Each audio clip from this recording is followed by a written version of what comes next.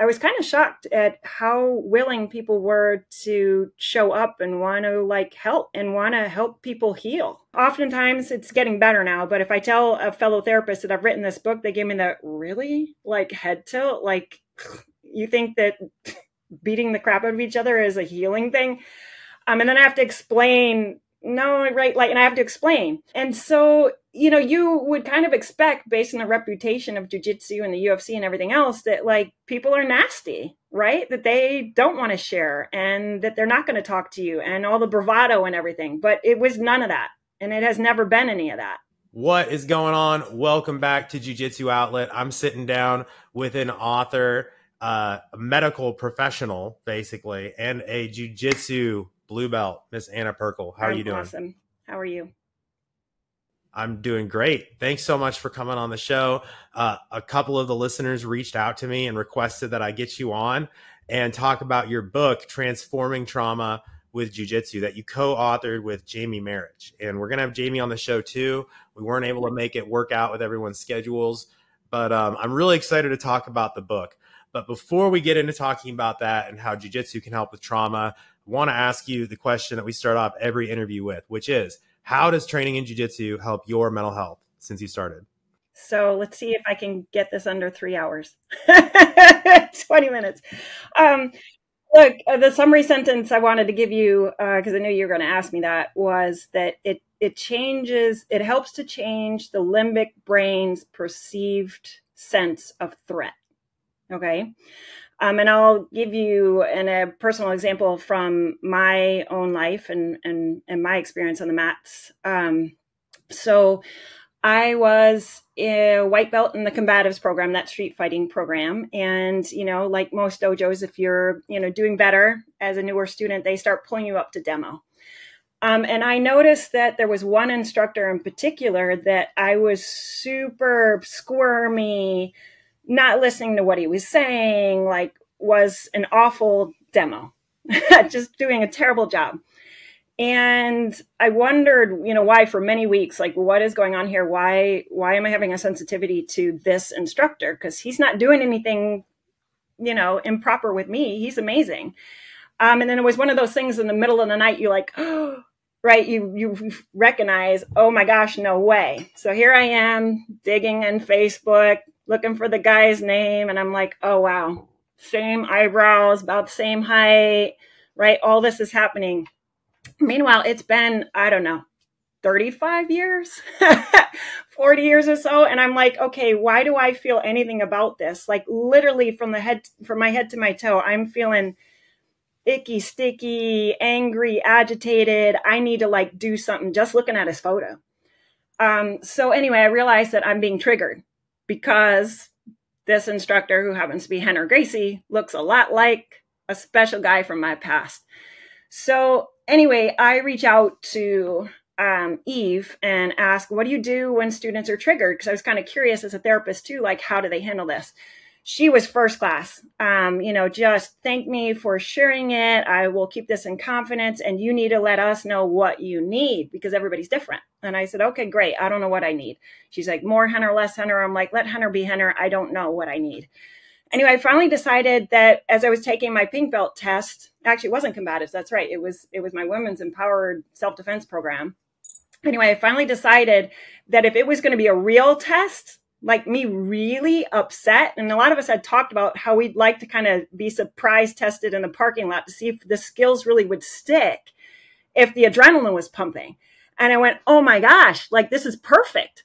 Because I pre-tested with another instructor and I'm like, okay, I'm killing it. I'm getting 100. But if I do this with Henner, I don't know if I'll even pass. So what do you know?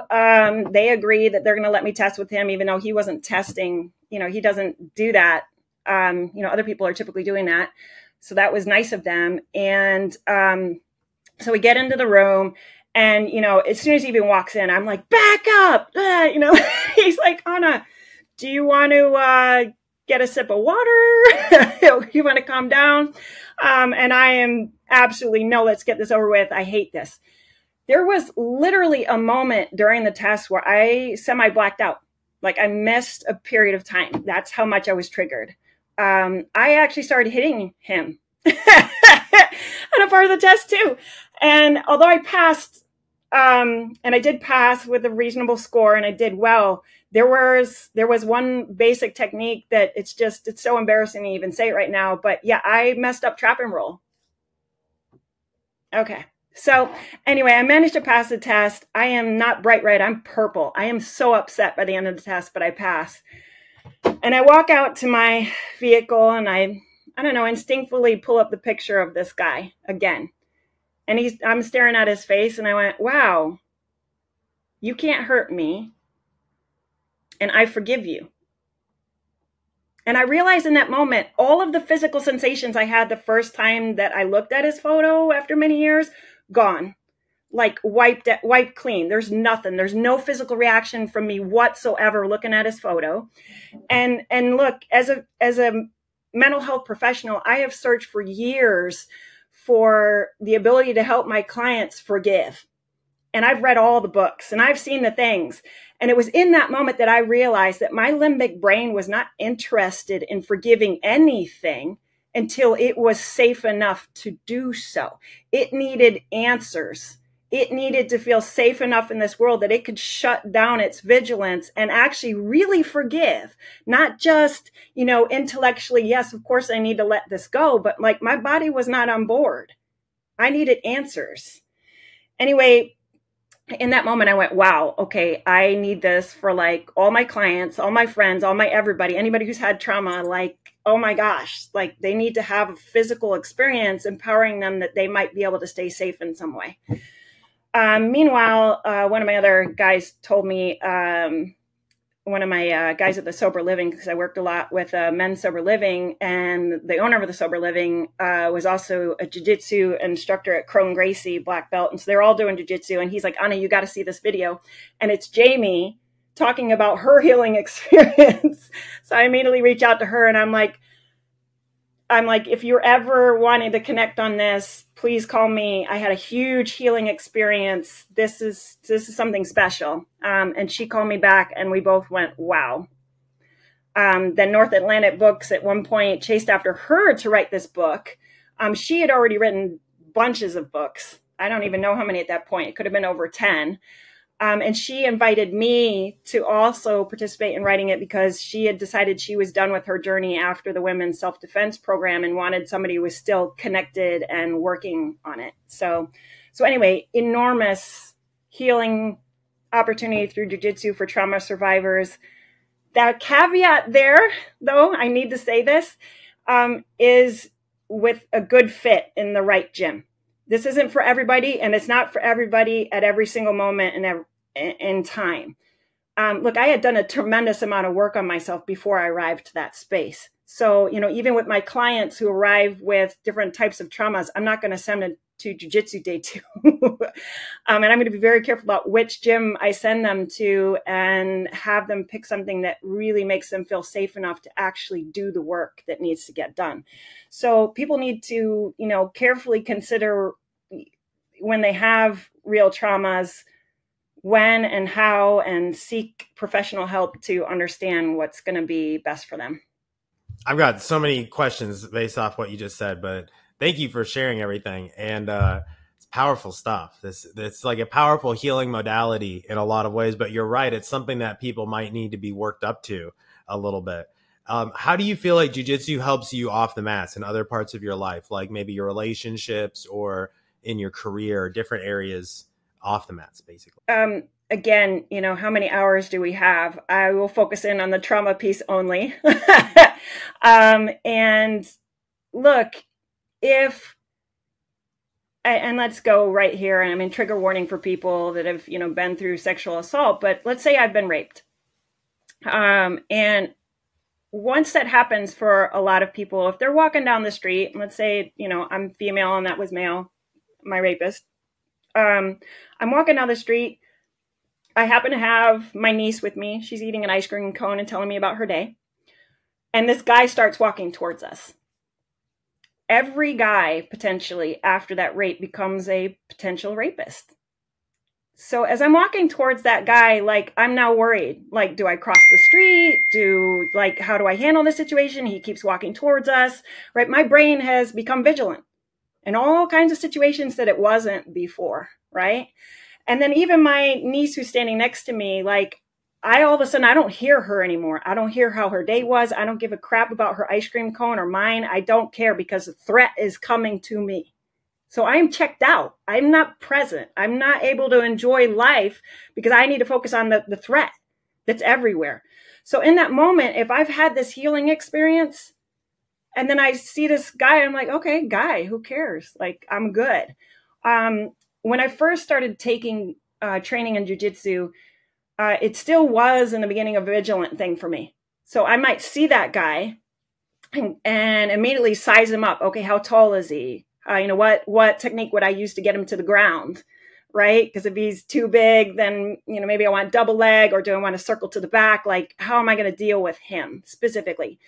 But then as time went by and I had more repetitions and I'm giggling and laughing and having fun in the mats and things are starting to just really become muscle memory, it became more of a game instead of a vigilance. Now I saw this as, oh, cool. How am I going to handle him? And so much so that I could still be like present with, the niece and the ice cream cone. Oh yeah, tell me all about your day, girl. Like, it's good. Like, what's going on? Like, I see the guy coming. He's no problem. Like, right. And so it can open up all kinds of happiness and an ability to just be that.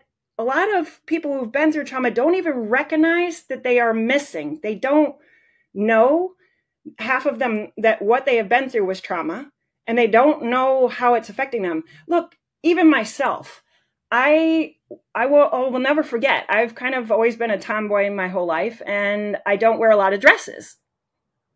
And for some reason, I was going somewhere after jiu-jitsu training, and I decided, okay, I'm going to put on a dress. And then I'm walking out and a couple of guys are standing in the lobby and they gave me the 1 silver, but not in a like icky way, just in a like, oh gosh, like Anna's in a dress. This is weird. Right. And I recognized in that moment that the old Anna, if any guy was looking at me in a dress, I kind of wanted to get out of this space as fast as possible. I didn't want his attention. I didn't want him to think I was trying to draw his attention by my clothing or anything else. And in that moment, instead of feeling that way, I kind of stood there like, look all you want. Like, you want to meet me in a parking lot? I'll handle you. Like, and it became fun. Like, again, sort of like a game. And I know a lot of my fellow females too, we joke about that. And we even joke about sort of all the laughing we do on the mats and how potentially humiliating it might be to an attacker someday if we're making all the noises and jokes that we make while we're rolling. That said, I'm not, don't get me wrong. I'm not like trying to pick fights or, and there are moments where I am sort of on alert. I'm by myself. It's late. It's dark. I'm somewhere in Los Angeles. Like, it's not like I think I'm Wonder Woman, but life has changed. I get to wear a dress now, and I don't care whether somebody's looking at me in it or not. Right? And then one more thing I want to say about that too. And I've heard this on repeat, and I really get it now in my heart and soul that, people will often tell you, stand up for yourself. Don't let anybody push you around or bully you, or, like you need to like assert yourself. And they explain at my school with their bully proof program that, that's great. You could tell a kid or an adult for that matter to stand up for themselves. But if they feel like they don't have the tools to back it up or try to neutralize something that might come after they stand up with themselves, it's not going to work. And it might even backfire and then double down in their head that I'll never do that again. Right. Never mind the fact that if I'm not confident in what I'm saying, oh, stop it. Versus, hey, you can stop right there. Right? I see you. I'm looking you straight in the eyes. Hi, friend. Like, and I don't have to be nasty about it, but I can also say, hey, how's it going? How can I help you? You're a little close there. I need you to back up now. But anyway, it's epic. It's hard to summarize in a short time period the 10,000 ways this could change your life. Again, though, I really have to accentuate right school, right space, because I literally have a lot of people at my school have been traumatized at other schools. Right. For sure. For sure. Absolutely. It's very well said. And I've talked about it a lot on this show. And it's funny because sometimes when I bring this up, people kind of smirk at you a little bit. But I really think that martial arts unlocks like a dormant superpower that is within every human being. And that superpower in question is the ability to take someone else's life with your bare hands. And we don't put enough respect on that a lot of times. Like, no, guys, what we're doing here is learning how to kill people in under 10 seconds. Like, if you do these moves correctly to someone and there's no tapping in a life or death situation, they're going to exit this reality quickly. And that's something that when you have that ability within you and you feel it, no one ever has to explain it to you. Like, I teach, I'm getting ready to teach our kids class here in about 30 minutes.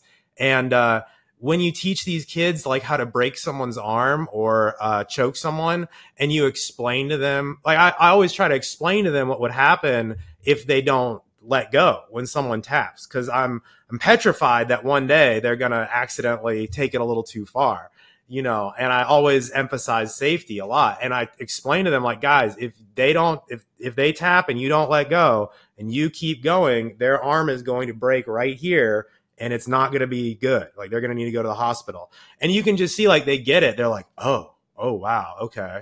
Like, they get it pretty quickly. I don't usually have to tell them a second time.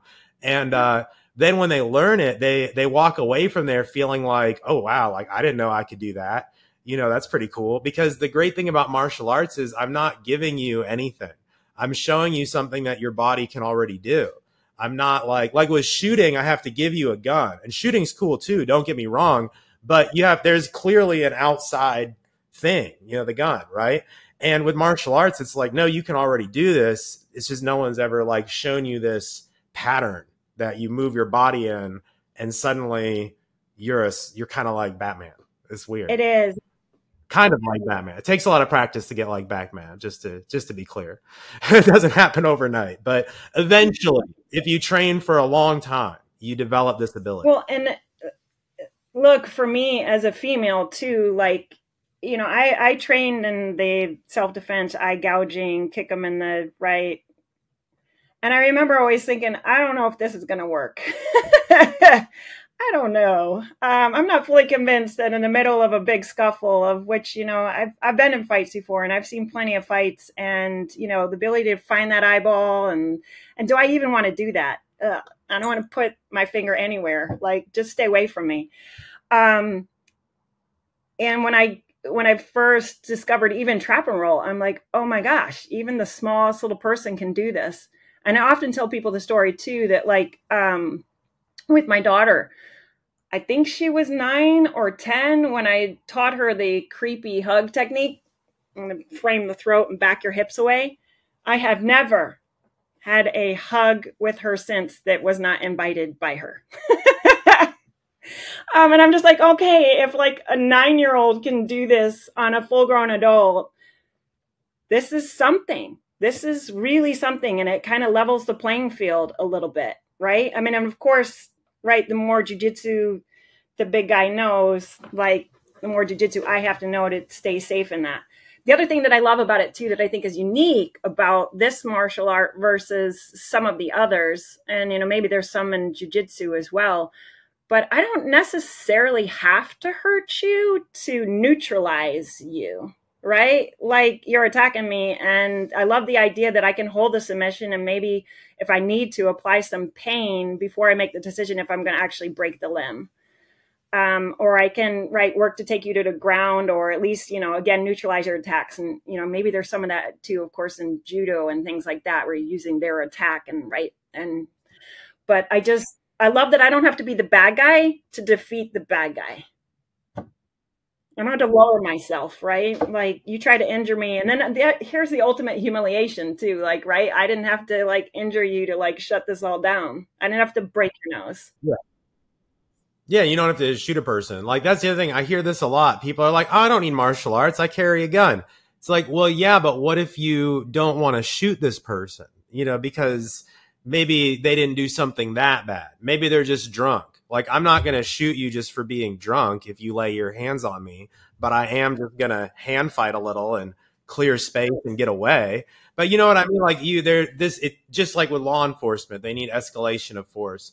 But I feel like we could talk about this all day, Anna, but I want to hear a little bit about your book. So can you tell us the story of how did you start writing this book with Jamie, and what were some of your biggest takeaways from working on it? So look, I had written one other book prior to this. So, some writing was not new to me, but I don't consider myself an author still. It's just weird. I don't see myself that way.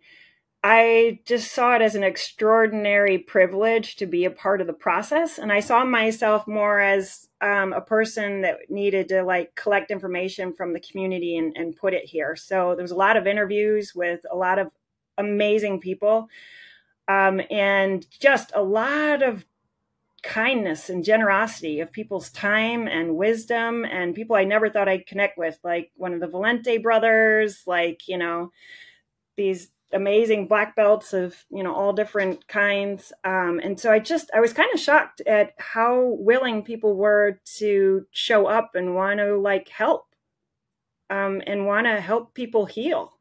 And again, it's surprising, right? I feel like there's oftentimes it's getting better now, but if I tell a fellow therapist that I've written this book, they give me the really like head tilt. Like, you think that beating the crap out of each other is a healing thing? And then I have to explain, no, right? Like, and I have to explain. And so, you would kind of expect, based on the reputation of jiu-jitsu and the UFC and everything else, that like people are nasty, right? That they don't want to share and that they're not going to talk to you and all the bravado and everything. But it was none of that. And it has never been any of that. Like for me at the school or anywhere I've been, it's very rare. That said, I did have plans to visit 20 other gyms to help me like add some of that into the book about sort of the differences between gyms and, what different people might want and need. Because I didn't want to be just a talking piece for my school. But then COVID happened, like literally a month after I started writing. And so I couldn't visit any of the other gyms. But anyway, I was blown away at the kindness and the community of fighters, right? It feels like an oxymoron. Like you feel like you're going to have to fight. And that's the other thing that I've taken from my experience as a whole from jiu-jitsu. Like, I mean, from day one, I was sort of welcomed in and just part of the tribe. And it was amazing to me to see 100 women on the mat, all taking care of each other. I was like, wait a minute, women are usually competing. Who's the prettiest or who has this or right. And men too. Right. And that was all gone. We were just helping each other. And I think there is something about jiu-jitsu in that if you're going to train for a long time and you need good training partners, you do have to take care of each other. You have to be careful with how you roll them and let them know what's coming and communicate with each other about injuries and. So anyway, the book only sort of reinforced all of those things in my head, that even as I took on this scary task in my eyes for myself, the community held me and gave so much to me. I have so many shout outs I could make right now, but we don't have time. And luckily for me, I had, of course, my co-author who's written dozens of books. So I was like, okay, Jamie will like guide me. The truth of the matter is, though, although I'm happy and proud with the final output, it is really hard to write one book for 3 different target audiences. We were writing this for survivors, right? And trying to give them information on what this could look like for them and what they need to be careful about seeking in a school. And then we were trying to write it for clinicians that might want to recommend it and what that might look like in a treatment protocol and all the rest. And then we were trying to like, let instructors know like what a triggered person might look like and how you might adjust your teaching habits and your environment to welcome these people and help them heal. Not that you were trying to make you into a therapeutic environment, but there's ways that you can respond to a trauma survivor that are going to help and ways that are not. So they cut me off long before I thought I was going to be cut off in what I could write. And even with my interviews, I had another 30 people I wanted to interview. And I'm like, what do you mean I don't get to interview anybody else? They're like, no, we're literally going to cut this back already by 100 pages. Like, you must stop.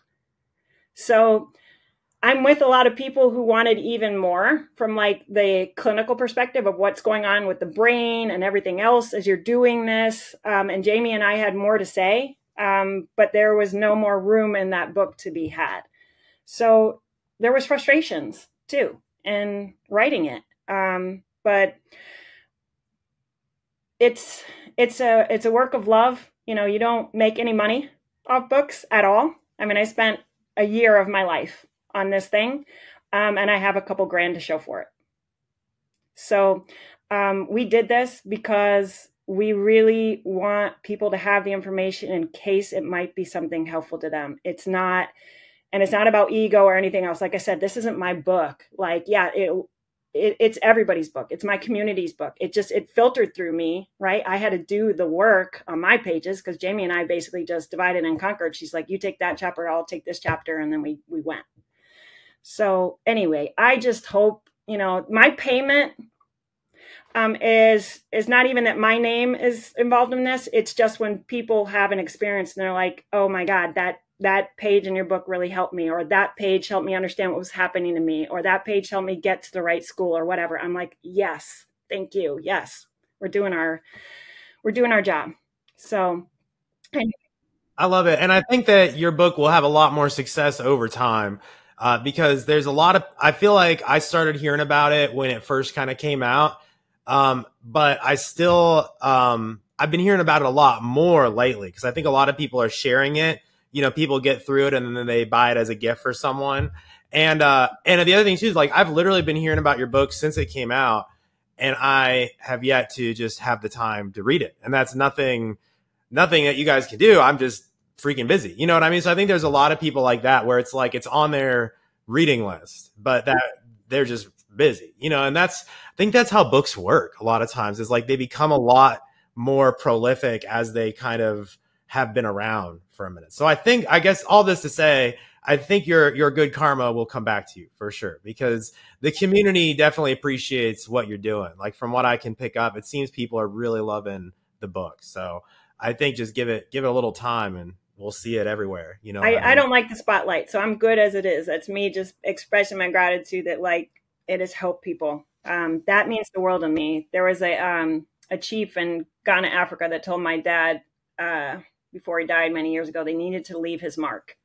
And when I get a message from somebody that like something helped them in a book, I'm like, okay, I left my mark. I'm good. Yeah. Right. It's powerful. And if you can help one person, then it's worth it. That's what I always think. We're good. If it's just one or two people, like that's great. You know, everything else is extra. And it's powerful. It's powerful. Well, I think we've got time for about one more question. So one thing I really wanted to ask you about, kind of based off what you said, is what do you feel like a good academy should have? Like you talked a little bit about like, you know, it's really important that they have a good academy and that not all of them are kind of created equal. And some might be more aware to trauma response and stuff like that. What do you feel like if someone's listening to this and maybe they have a background with dealing with trauma, what should they be looking for if they want to start training jiu-jitsu? So several things. And there's a page in my book that has an entire checklist that they can take with them. If, you know, they want to review that, review schools with that checklist. But I'd say my top couple for sure would be that the school separates street from sport. I don't want, especially trauma survivors, thinking that a particular technique is going to keep them safe out there in the world that leaves them open to all kinds of punches. So you know, and then I'm telling them they don't have to have two separate programs, but I would ask that at a minimum, they're identifying what's what. And I know there's some moves, it's on a spectrum. It's not black and white, like this is street, this is sport. But there are techniques that are very street. And that's the ones that I would want to make sure that we are identifying so that people don't get out there and again have another traumatic experience because they think, I don't know, I'm trying to think of one, spider guard or right, something is gonna keep them safe, and then all of a sudden they've been knocked out. So that'd be the first one. The second one too is if this school lets them spar on day one and they have no jiu-jitsu experience, like I don't want them going there. I'm sorry. And that may seem harsh in some people's perspectives, but look, that'd be like me inviting you to come play chess, but I'm not going to show you how any of the characters move. I'm like, what do you mean we're going to spar? Like, I mean, technique sparring, fine. Like, we learned a technique and now we're playing back and forth with each other to see if we can like defeat it and do it is different than, okay, just go for it. Right. So I feel pretty strongly about those two. There's a whole other list of, you know, are there video cameras? Are there instructors background checked? And, right? But those two in particular, and especially for my trauma survivors and women, I feel pretty strongly about. Yeah, 100%. I feel like to that first one, because I'm an instructor, and what we try to do is try to teach a style that works everywhere. Like a style, because I believe that if you just work to get on top and you just smash the person, like putting down a lot of pressure, and you win the top battle, like if you win the takedown battle, get on top and just start putting down a lot of pressure, that works in the street. It works in a tournament. It works if you go and do judo or wrestling or MMA. So that's what we teach, is we just teach like, just don't be a guard player. Like that's kind of what it goes down to. Like what I tell my students is like, if you are in guard, it's because something probably went wrong. You lost the takedown battle and now you can't get back up. Cause that's what I always tell them is like, try to get back up. Cause that's what my coaches instilled in me is don't play guard, try to get back to your feet.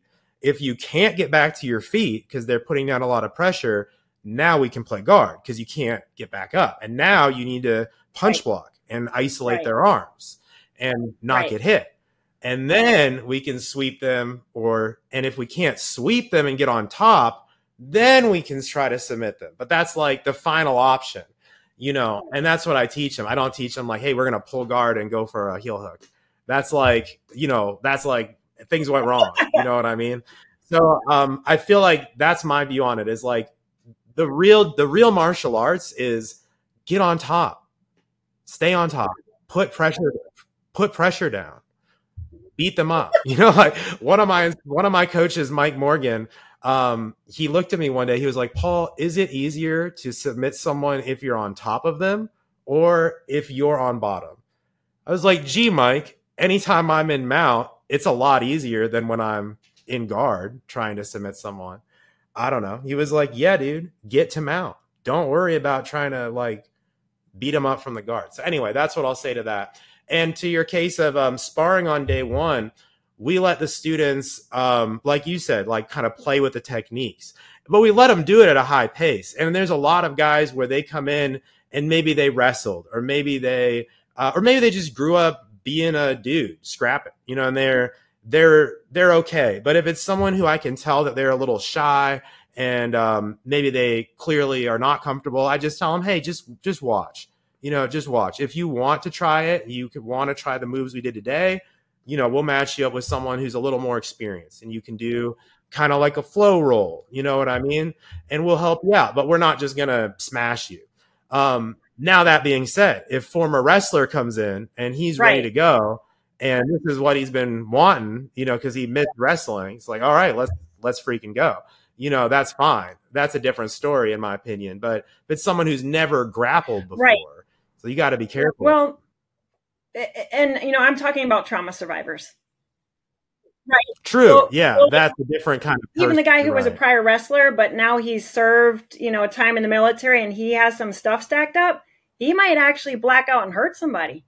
Like, you know, might be worried. And then he's going to feel horrible that he hurt the person.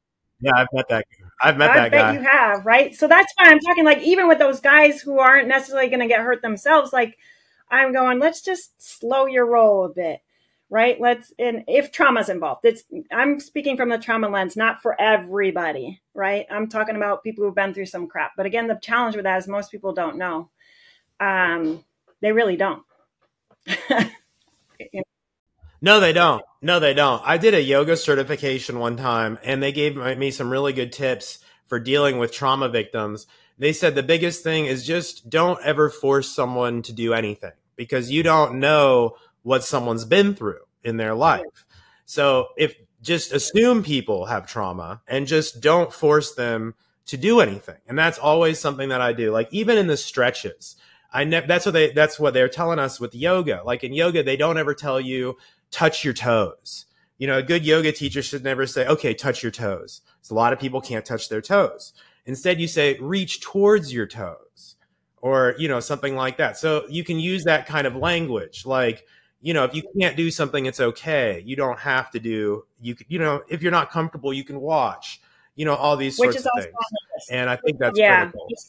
Sorry, I didn't mean to interrupt you. I just got excited because, you know, what you're naming right now is another thing I have on my list, right? That, you know, trauma-informed gyms, and again, we're not trying to make them into therapeutic environments, but just they know that this can happen to people.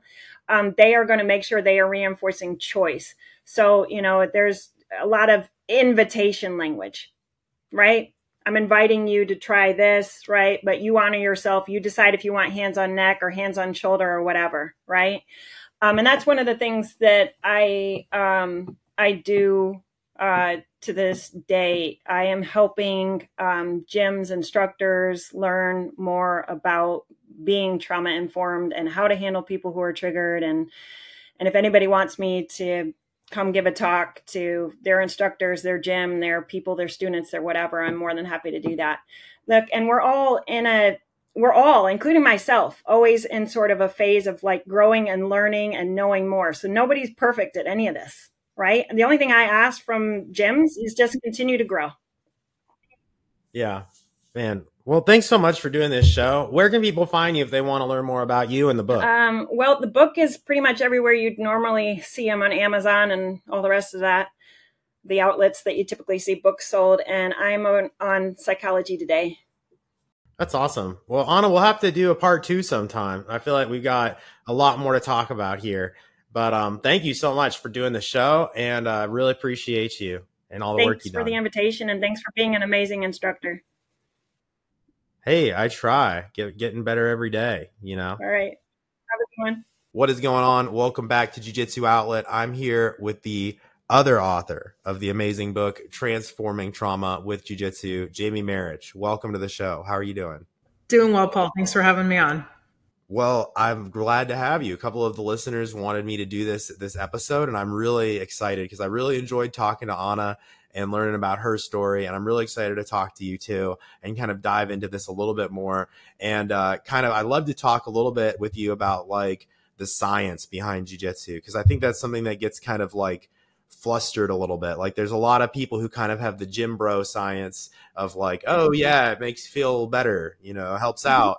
But I'd love to get into some of the specifics. But before we do all that, I want to ask you the question that I ask everyone, which is, how do you feel jiu-jitsu and training in martial arts has helped your mental health?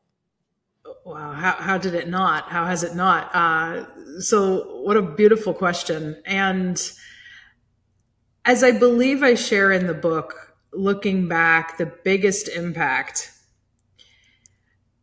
especially when you have survived trauma around being trapped, especially being trapped by just maleness in general, whether it be physically or emotionally. There is something incredibly empowering about learning how to use even a simple bridge technique to get somebody big and scary off of you. And even though I train in and I teach and I study so many methods for healing and recovery from trauma, there was nothing quite like that helped me realize I don't have to be trapped anymore. And it was all about leverage, as you well know, as jiu-jitsu practitioners well know. So especially from a trauma recovery perspective, that is a benefit that stays with me. That's huge. That's huge. And I love what you said about leverage. Can you go a little deeper on that? Like, how do you feel that idea of leverage kind of has followed you to other places off the mats? Oh, Alavanca, such a lasting principle that has stayed with me. As I think any practitioner would know, the whole leverage concept, right? It's about how you use your body, not necessarily the brute strength coming out of your body, and how even just a simple, subtle movement placed the right way get you places than actually fighting with your body. And yes, obviously that's a lesson I really learned very directly in jiu-jitsu, but then I started looking at where does this apply in other areas of my life? And especially in my writing practice and in my professional practice, it caused me to look at, are there areas where I'm trying too hard? And the effort that I'm expending in trying too hard, is that actually making me more stressed out? Is it making me less productive? And so the whole principle of leverage just really caused me to reevaluate other places in my life where is trying too hard keeping me stuck. That's powerful. It's like a mental thing. And you're right. I've experienced that a lot too. One of the most important epiphanies that I have had over the last couple of years was realizing that a lot of the times when I would try too hard on something, I would mess it up. And it would be almost like it wasn't meant to be. And I was pushing too hard to make it happen. But then I looked at my life, and most of the most important things that I ever did, or the things that really worked out, they all just came relatively easily. And most of them came through me just being myself and like following my path, whether it's martial arts or maybe meeting my wife, for example. Like I think about that a lot. Like the way, I won't get into the story, but the way me and my wife met was very like crazy serendipitous. Right. And I think about that a lot, how like that's one of the most important, best things that ever happened to me. And it happened pretty much randomly. And really just the only thing that I can correlate it to was like, I was just being myself. You know, that's kind of what it went back to. I wasn't trying to meet someone. And that's just one example, but that's kind of like what you kind of said made me think about is like, wow, like, yeah, you're right. Like the times in life where we push and push and push, a lot of times that's not meant to be. Like a relationship, for instance. Right. And another, to let it go. And another powerful lesson that I think translates, this is coming back to me as we're talking, is about the impact of the breath. Because I came into practicing jiu-jitsu having been a pretty serious yoga practitioner, and I thought I knew a lot about breathing. And then when I first started training, coach kept calling me out on holding my breath and not breathing through things. And I have shared that there was nothing quite like learning jiu-jitsu and training in it that really demanded my breath to be present. And so a line that I use a lot in my teaching, I use it in yoga teaching, I use it in trauma therapy teaching, is holding your breath does not make things easier. And I believe that from my core. I believe that with everything in life, that we can have this tendency to grip and tense and, grunt through something. Yet if we can actually remember our breath and stay breathing through something, it'll always make something easier. And I don't think anything quite like jiu-jitsu taught me that. Yeah, it's the pressure testing. You don't really know something until it's put under pressure, for sure. Well, Jamie, thanks so much for sharing a little bit about your story. And I really am glad that you've been able to kind of take some of these lessons and put it into your life off the mats. Let's talk a little bit about the science behind jiu-jitsu. Like, what were some of the biggest takeaways you had from working on this book? I know it wasn't your first book, and obviously you do this kind of stuff for a living. Like, you're a professional in the mental health field. Can you tell us a little bit about what were some of your big takeaways from writing this book with Anna, I guess from more of a research perspective? I am still amazed as I think about the book. Because, well, let's start with just kind of the first part of the question, the science of jiu-jitsu and really the science of martial arts. And I think any physical practice where there's an embodied element, that it's not enough when you've been through trauma or when you've been through a horrible experience to just think it through. That the body needs to be able to move that energy in some way. And I remember when I started training, because I would train first thing in the morning and then I'd come into my work day. And there was this sense of my body has never felt this alive. And there's a lot of neuroscience explanation behind that. Yet I think if you've trained, you know that even if you're struggling with something, the body still feels it. And I think there's nothing quite like being able to learn to work with the body. That really helps survivors in many ways. And then in writing the book with Anna, it was interesting because she approached this way more as the advanced, I would consider her the more advanced jiu-jitsu practitioner physically. And so she really took into a lot of that, the history background with doing the writing and writing from a lot of the technical jiu-jitsu perspective. But as we were writing together, I was just struck with what a dynamic practice to move stuck energy in the body, because that's very much a way that trauma has been defined by our larger field, is that when we go through horrible experiences, we can literally get stuck in a form. And so I believe I even write in the preface of the book that to transform literally means to change shape. And when we can learn to move our body into different shapes, this is why a lot of people find yoga to be beneficial. Yet I think jiu-jitsu helps us to do that with even a greater degree of intensity in many places, where we can feel ourselves so fully as we move into these different shapes. And it's helpful for moving that stuck energy through. And I was just really powerfully reminded of that visceral experience I had with that for the first time as I sat down to write the book with Anna. Man, that's so beautifully said. And if you think about it, you always hear the word form associated with martial arts, right? Like karate forms or whatever. It's really interesting that trauma would play a part into that same kind of vernacular, so to right. speak. It's really interesting. Because we talk all the time about transforming in trauma circles.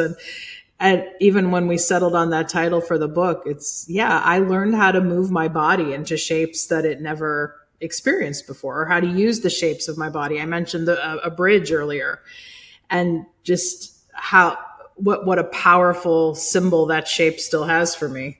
Because it just helps us to move things through. I haven't read the book yet. I've been meaning to, but I heard about it from the listeners, like I said, and I just haven't gotten around to writing it. So I don't know if you cover this in the book. But one question I had for you was, what do you feel is the role of the vagus nerve system? Because that's something that we've touched on a little bit in the show. And there's an episode, if anyone's interested, with a guy named Sterling Cooley, who's kind of like a vagus nerve expert, basically.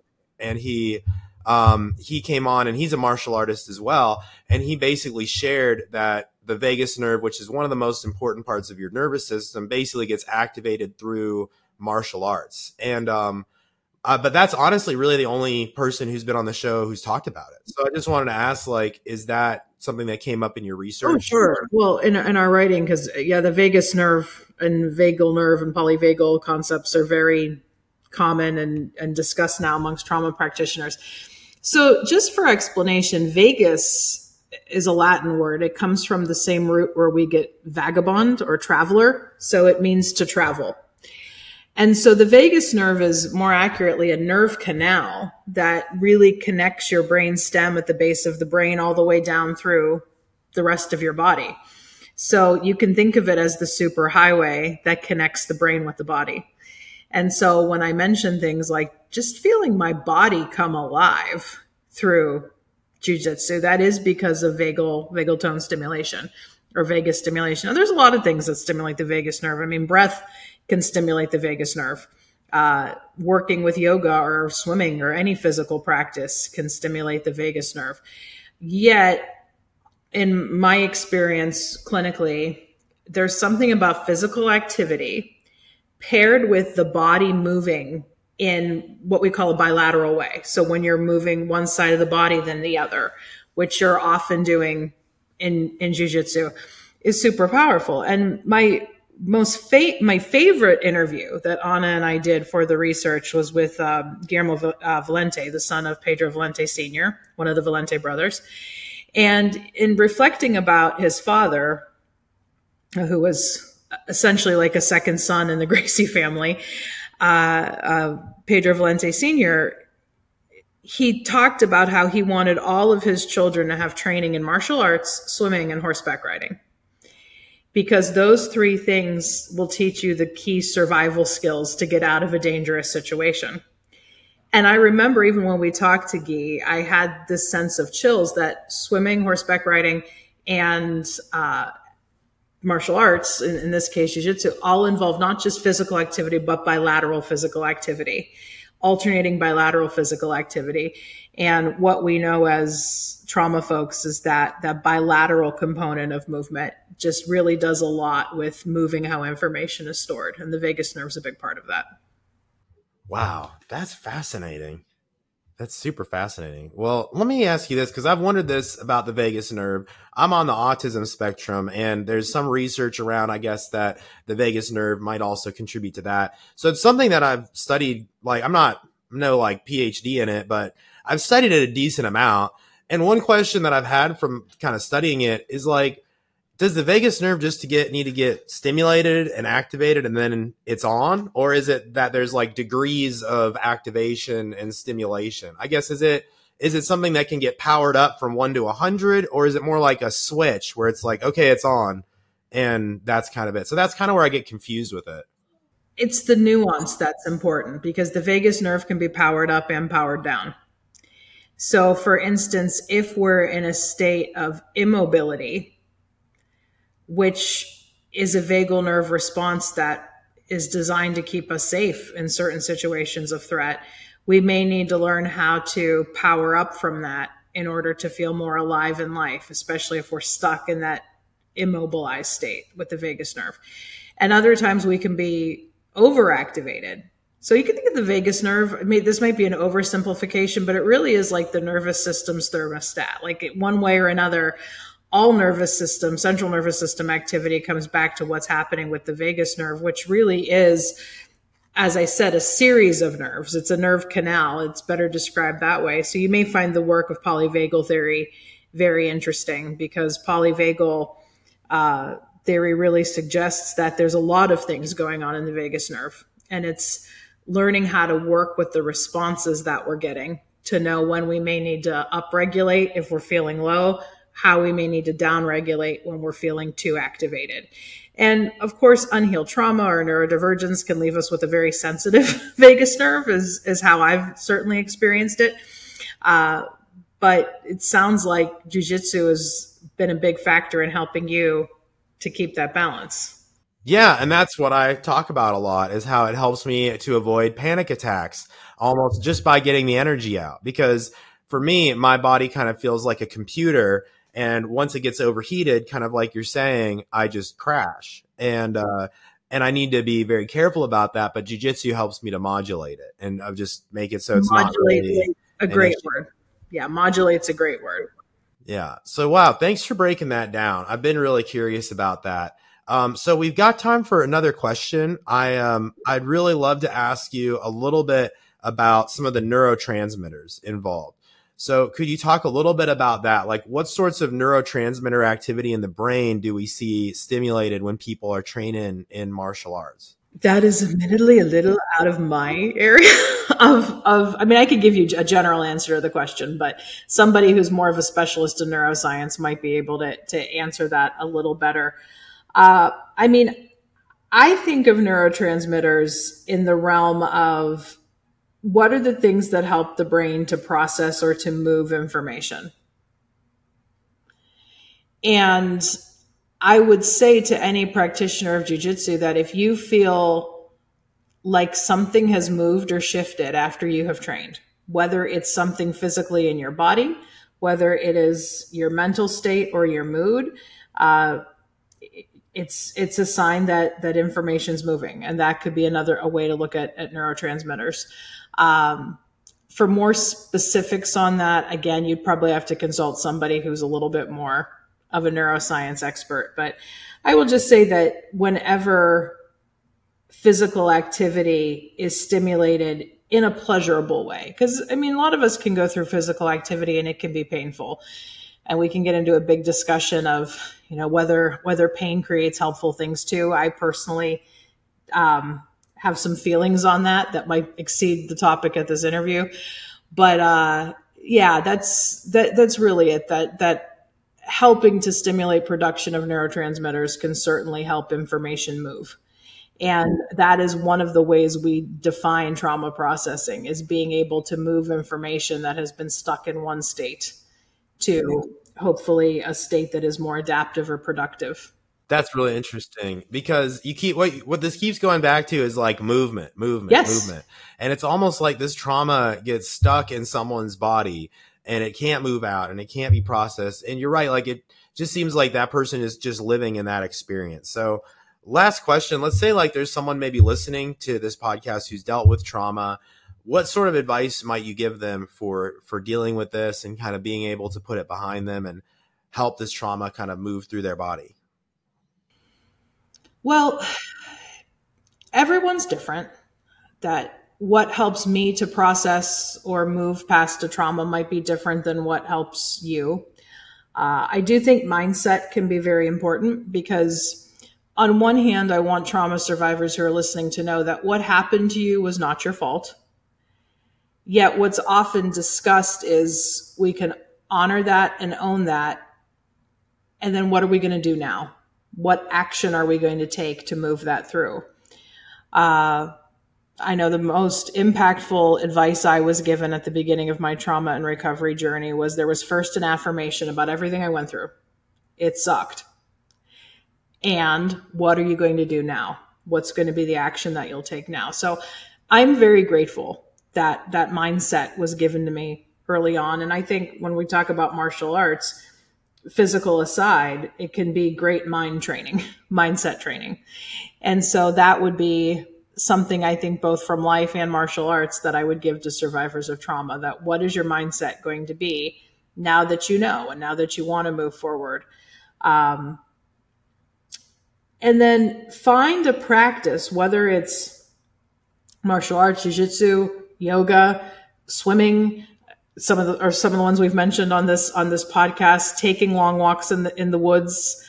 Find a combination of physical practices that will help you feel better just about your day overall, your body, perhaps yourself.